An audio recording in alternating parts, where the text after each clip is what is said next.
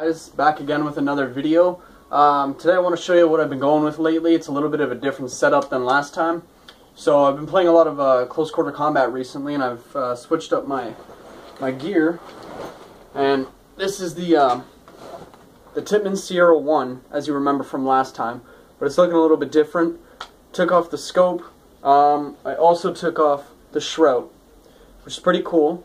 Takes off a little bit of weight, and but I mean, I can't have a foregrip like I did last time, but that's all right. Same with the stock again.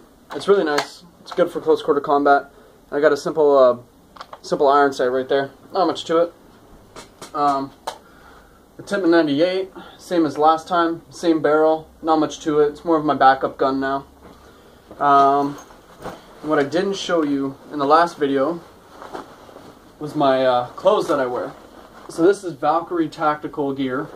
Got pants. I don't know, it's nice camouflage. Easily accessible pockets on the side for whatever you want to, use in the field. Maybe some barrel squeegees and whatnot. Also got the matching jersey for it. It's pretty nice. It's got some ID tags on the side, if you can see that. Yeah, I like this stuff. It's very easy to wash. Plus you look badass out in the field. My gloves are different from last time too. As you probably remember, I had some mechanics, but now I've got Mizuno gloves. They're actually baseball gloves that I don't use anymore. But yeah, they're really nice. They look good. Easy to clean. Just throw them in the wash, you're good to go. All your gear's clean again. And the Head Shield Elite GAT. Full head cover. Strap on the back. Easily adjustable.